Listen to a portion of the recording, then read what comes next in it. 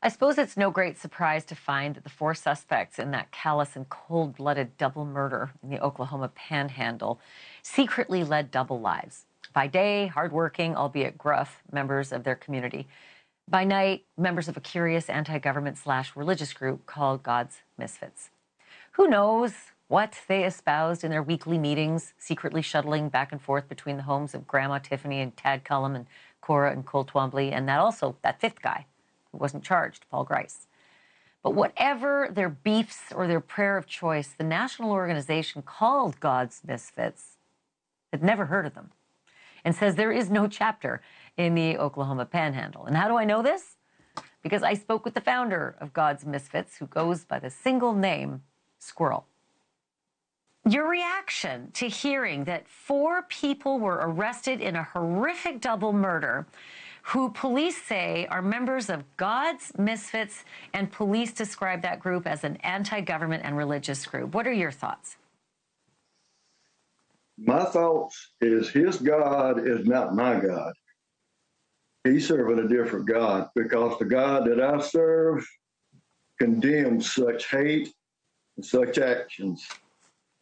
So I don't know what God he's serving. He's serving himself. He's serving Satan. He's definitely not serving the God I serve.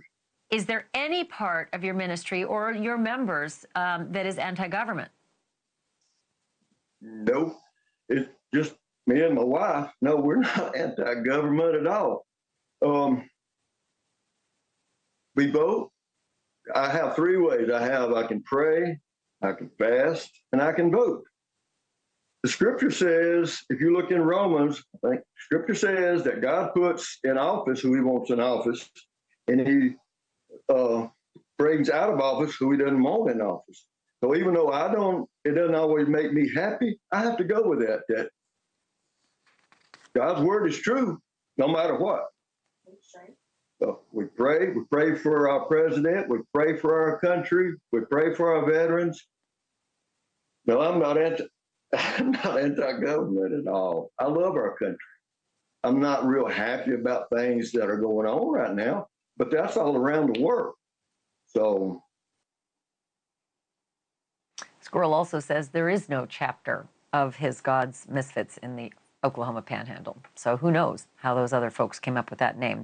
Thank you for watching. Go to newsnationnow.com to find NewsNation on your television provider. And don't forget to click the red subscribe button below to get more of NewsNation's fact-driven, unbiased coverage.